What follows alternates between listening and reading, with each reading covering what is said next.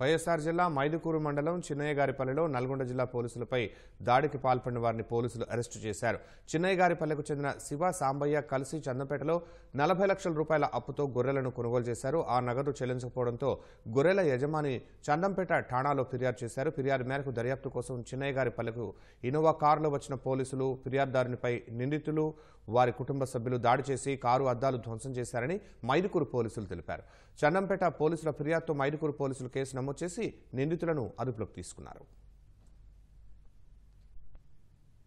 తెలంగాణ రాష్ట్రానికి చెందిన చందంపేట ఎస్ఐ వారి సిబ్బంది మరియు అక్కడ బాధితులు చిన్నయ్యగారిపల్లెకి వచ్చి కేసులో ముద్దాయిల్ని నోటీసులు ఇచ్చే క్రమంలో చిన్నయ్యగారిపల్లెకి చెందినటువంటి శివ సాంబయ్య వారి కుటుంబ సభ్యులు తెలంగాణ పోలీసు పైన దాడి చేసి గాయాలు చేసినందుకు గాను మన మైదుకూరు పోలీస్ స్టేషన్ లో తెల్లవారుజామున 2 గంటల సమయంలో కేసు రిజిస్టర్ చేసి ఆ కేసును దర్యాప్తు చేస్తున్నాము. ఆ దర్యాప్తులో భాగంగా ఆ కేసుకు సంబంధించినటువంటి శివ సాంబయ్య మరియు 6 మంది ముద్దాయిలను అరెస్ట్ చేయడం జరిగినది.